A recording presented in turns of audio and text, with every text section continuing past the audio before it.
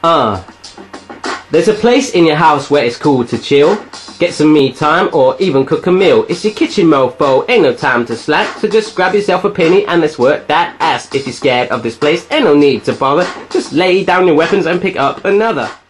Hi guys, how's it going? Welcome to my Virgin Kitchen. I'm in one of these moods tonight. You probably get like it as well, where you're just kind of like, oh, I want to eat anything right now. So instead of going to the cupboards and just I'll just get like some nuts out, you know. I'm going to try and make a nice, quick, yummy meal. I just popped to the supermarket, grab some prawns and some chicken. In fact, these are the ingredients. I'm not going to click my fingers. I'm going to go honk. Yeah, do you like that? So hit pause, and you can see the ingredients are quite minimal. Yeah, and that's pretty much it. As you can see, I've flattened out my chicken breasts, and this is how I did that.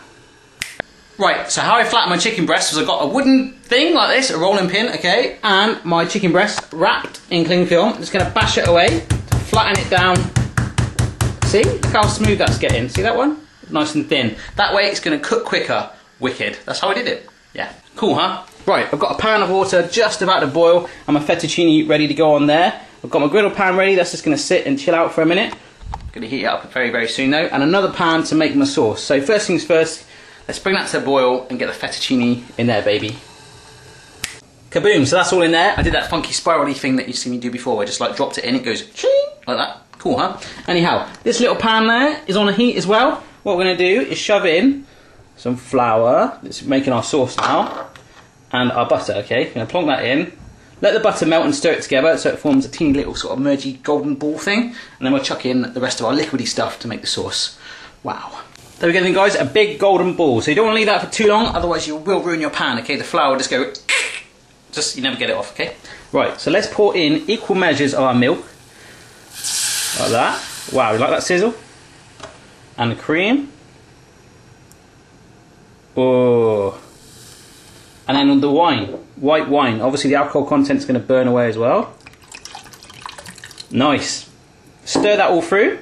Bring it to a boil. The flour should help to thicken it. If you want it thicker, add more flour. If you don't want it thicker, add less flour. And you can chuck in whatever you want in this. Herbs, cheese, anything you want, okay? This is a basic white sauce recipe, I've been told. So, yeah, that's pretty much it. Right here then guys, you'll see the sauce is starting to thicken. That's been about 2 or 3 minutes. So keep it on a low heat. And what I'm going to do is add in some onion salt. You don't have to do this. This is just for a bit of flavour. So a little bit of that. Black pepper. Cha-ching, can you see that? Whole black pepper. Nice amount of that. Wicked. It's going to give it a nice kick. And some parsley. Don't have to use parsley. Any herb you want. You know, use grass. Actually, speaking of herbs, I had an email from Chris Bowen from Cardiff, regular viewer, who's asked me how our herbs are getting on. As you can see, the basil's coming on pretty well. The mint is nowhere to be seen. And the coriander, look at that, it's shooting for the sky. So that's how the herbs are getting on, my friends. Keep your eye on the food. Right guys, we've got about 5 minutes for the fettuccine to be done. The sauce is very nearly done too, so I've heated up my griddle pan and also cut my chicken into little slivers like this. Okay, so I'm just going to plonk that on there. With it being so thin, like I said, it's going to cook really quick. Wicked. What I'll do is flip those and then shove my prawns in right at the end for the last 2 or 3 minutes because they don't take very long to cook at all. In fact, as you can see, they're already ready to be eaten. Yes.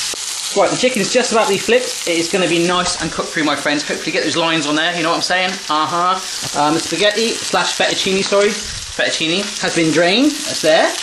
And I've got my sauce ready that I'm going to pour straight on there now. Use the heat from the pan, stir it all through. Bosh on. Wicked, so I started to stir that through and I'm going to turn my chicken right now. Cool. It's got the lines on there. Wicked. Liking that. Not too black. Right, they're all flipped. Now I'm literally just going to chuck my prawns in there, okay? Cook them all around there. As many as you want. Remember, I'm just making this up as I go along. So, yeah, fill your belly.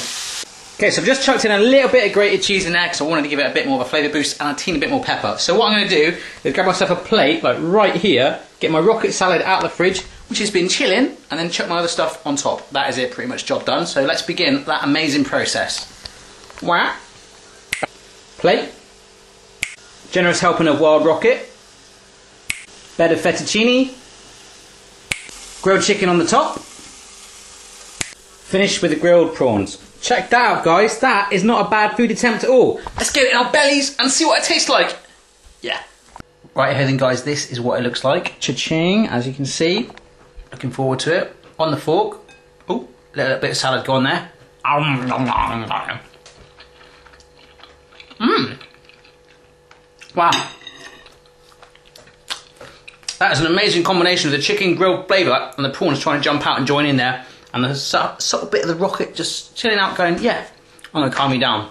To be honest guys, I didn't really know what I was doing there. I put it together and it turned out blooming darn good. So if I can make that, absolutely anyone in the world can. Remember, I started on a poached egg on video number 1 and learned to cook. So if you don't know how to cook, start on video number 1 and follow the journey and maybe skip the weird ones.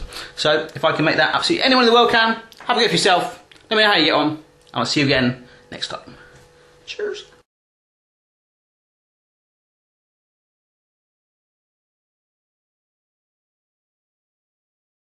High five!